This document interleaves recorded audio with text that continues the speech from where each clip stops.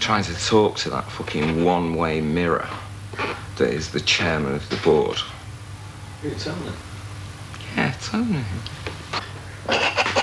Well, how did you get involved with, dare I say it, Factory Records? Well, after I invented it, I did some talent spotting. I got a talking head and a hitman and some groups. This is your recipe for success? Every time. Well, frankly,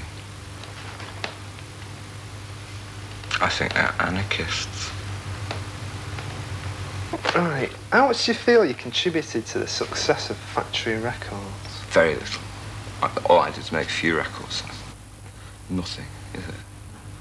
Well, I don't know. Is it? In a world of market forces, it doesn't mean a lot, does it? A world composed entirely of market forces, that is. As far as I was concerned, it just had a lot to do with my budgets, you know, which suddenly vanished down a hole in the ground called the hacienda.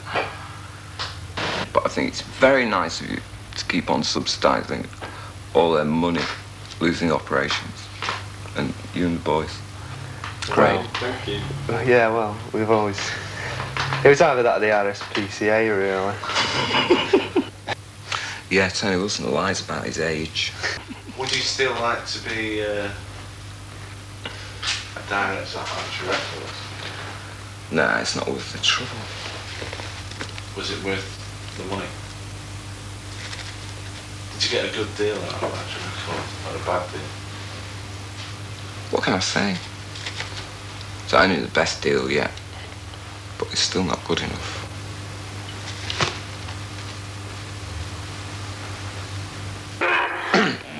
Well.